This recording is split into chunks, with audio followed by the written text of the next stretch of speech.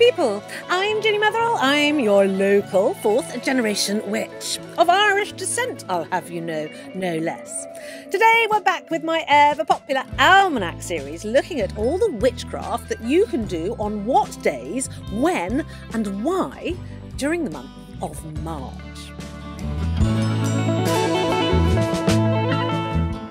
So what I first like to do with these videos is to give you a general overview of all the witchcraft trends that happen throughout the months of March, and then we'll look at the nitty-gritty, day-to-day detail of what witchcraft you can do and why.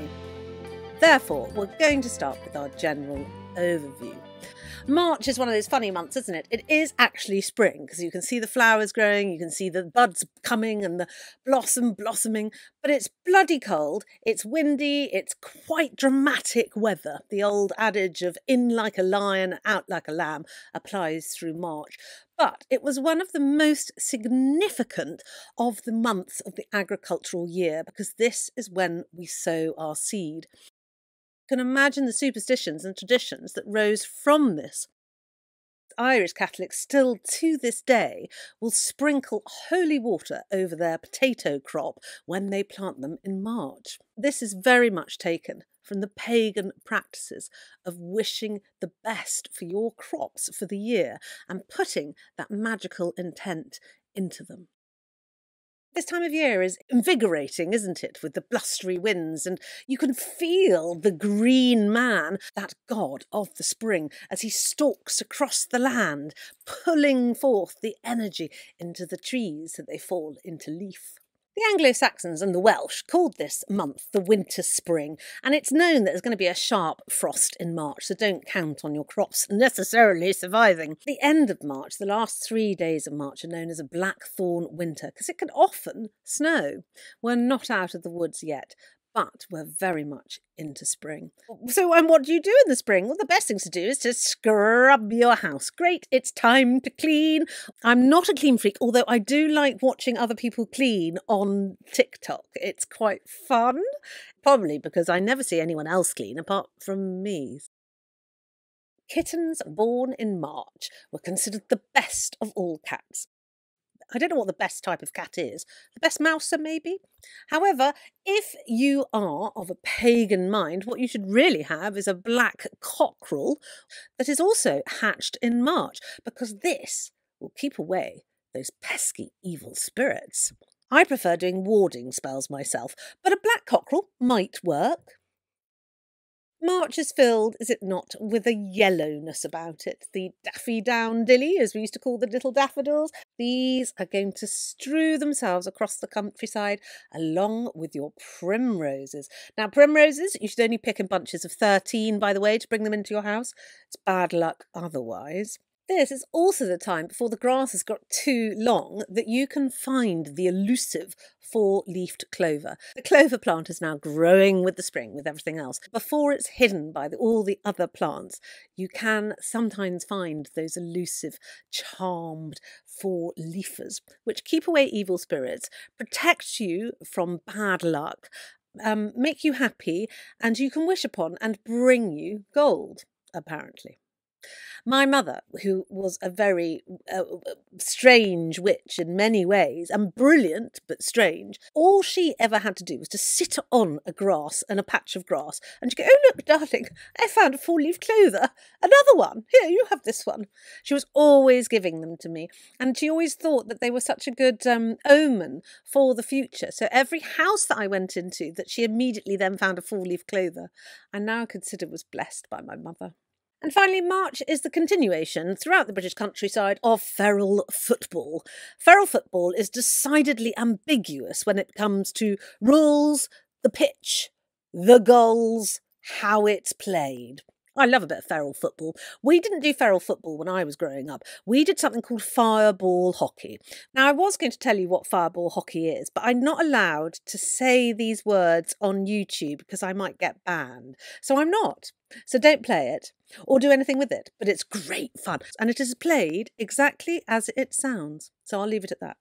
That is my overview for March. There is plenty to be looking at. You're going to get out to the garden, you're going to do some spring cleaning. You're going to protect your house from evil spirits by having a rooster, or get a new kitten, or finding that four-leaf clover. There is, of course, many other more things to March than I can put on in this video, so I'll put a playlist up here of my Almanac series, and if you'd like to go to previous year's March playlists, the overview will give you plenty more information. So now let's get onto the day-to-day detail, and of course we always start with the 1st of March. The first thing that you do before anything else on the 1st of March is to wake up and say, white rabbits. This is an old custom. White rabbits were always considered incredibly lucky. Rabbits in general are lucky. We all say, white rabbits, as soon as we wake up. It is an old tradition, and I believe it's to do with calling in the luck of the rabbit. Before you say anything else, say white rabbits. Very important.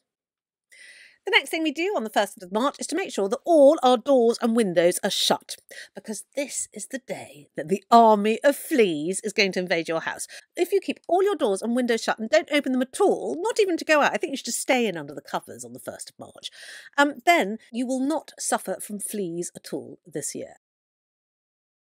Now, if you live in Strathclyde, which is in Scotland, you play something called Wapiti Skurri. That sounded almost Danish, didn't it? Apologies to the Scots. I obviously can't do a Scotch accent. I lived in Scotland for 4 years, and I was quite good then, but now I can't. Anyway, Wapiti Skurri is where children go around hitting each other with paper balls on long bits of string and any other adults that they can find, making as much noise as possible after it's dark. And this is in order to chase away the evil spirits for the spring. Now, it's very well known, and actually I completely agree that loud noises chase away evil spirits. It is something to do with the vibrational energy that the noise creates. And so therefore it is a good idea to go round banging saucepans in your house, or if you're like my husband, an eldest boy, who play extremely loud metal/heavy metal around the house.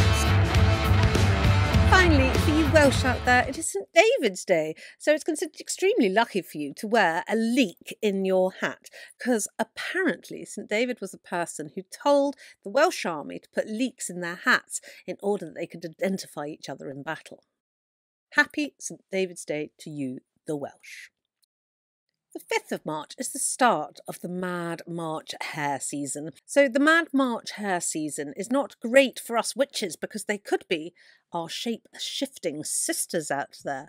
Witches were known to shift into the shape of hares, and so you see any hares acting oddly, let them be.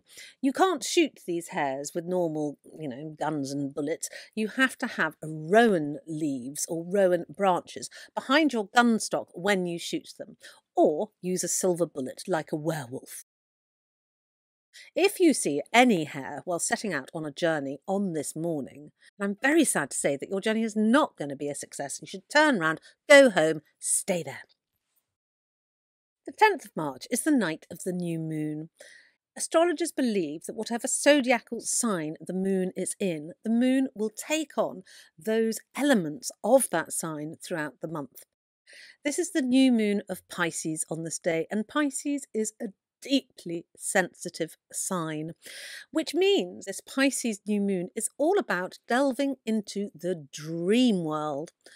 Dreams are incredibly important to us witches. We like to use them to foretell future or to speak with spirits and animals in the past and loved ones. Dreams are where we release our inner inhibitions and reach for those spiritual aspects. Pay attention to your dreams on this night of the new moon, because they may well have pearls of wisdom, especially for you. The 10th of March is also known as Mothering Sunday in the UK. Now, this is when children go back and visit their mother, taking, nice gifts such as flowers, daffodils, and Mothering Sunday cakes and chocolate, etc., etc. It was taken over by the Christian faith and called, so we're going to take over Mothering Sunday and have it as when you visit your mother church. Absolute rot. We always visited our mothers on this day. And it is so important to continue with this, because as a mother, I'm mainly laughed at by my children, teased mercilessly and told I know absolutely nothing, when in fact I know everything. The 15th of March. This is known as the Ides. 15 is Ides. And the Ides of March has always been known as an unlucky day. Beware the Ides of March, said Shakespeare when he was killing off Julius Caesar. That the Romans always had it thus, and they were taking their traditions from the Greeks, from the Egyptians, etc. Don't start anything new on this day. Just carry on with your normal day-to-day life. The 17th of March is that great St Paddy's Day, St Patrick's Day, the Irish national holiday. Now, St Patrick's Day is absolutely symbolised by the colour green and leprechauns. The colour green, of course, is synonymous with the Emerald Isle, with Ireland, which has incredibly fertile grounds, and because it's warmed by the Gulf Stream, doesn't often snow. I mean, there is the saying, it never snows in Ireland, which is blatantly untrue. I can remember several occasions when I've been buried in 6-foot-deep snowfalls. However, St Patrick's Day is also bound up with the leprechaun. Now, it's said that when the Danes came over to Ireland, they entrusted their gold to the leprechaun, and the leprechauns hid that gold in crocks. And they placed the gold at the end of rainbows, as well as wherever leprechauns place their gold. Now, you can get the gold out of a leprechaun by catching them, and if you've got them, do not take your eye off them, and they are honour bound to tell you where their gold is. St Patrick's Day is also known as a day of abundance, and the Celts used to believe that every fold would have a calf and every pool hold a salmon. Which is rather charming, isn't it? So, St Patrick's Day, you should certainly eat, drink, be merry, and wear green, and find your leprechaun and get your crock of gold. Perfect day for St Patrick's Day. The 19th of March is when the sun enters Aries. Now, we all like to know what an Aries personage should be, especially from my old Almanac of 1642. So I'm going to read you what it says. This is the Aries man. He born of Aries shall be of good wit, and neither rich or poor. So, well, that's encouraging, isn't it? He shall soon be angry, but easily pleased. So he's strong emotionally, I think is the words there. He will have power of the goods of dead folk. I don't know if that means he's going to be a lawyer or he just has power over estates.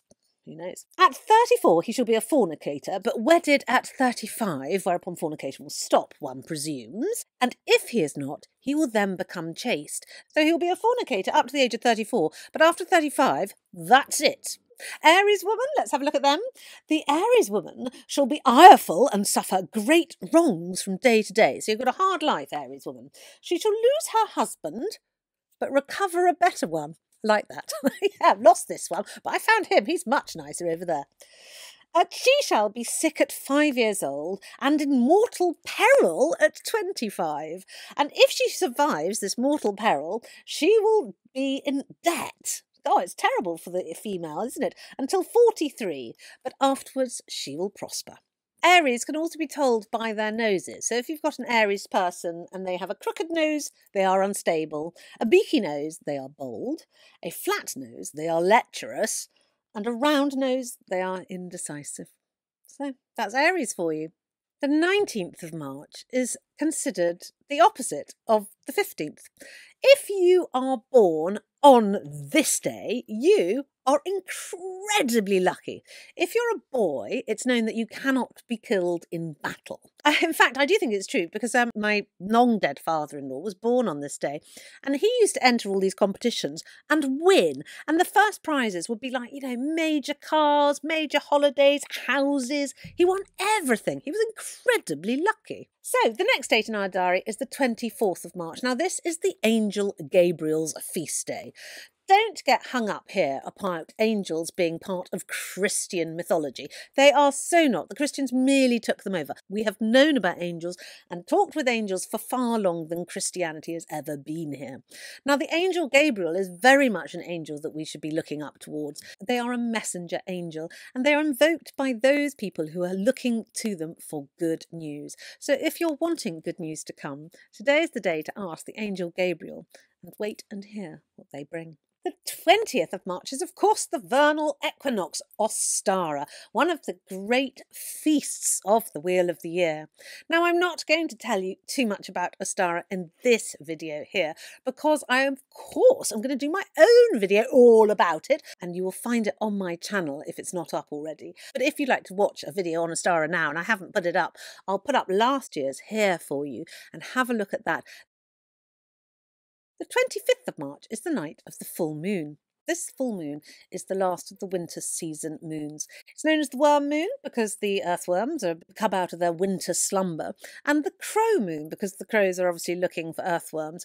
This moon is a great balancing moon, and the water that is blessed by this full moon, your moon water of March, will have a great balance within it. I do like a bit of moon water in my spells actually, because it gives it that extra layer of energy.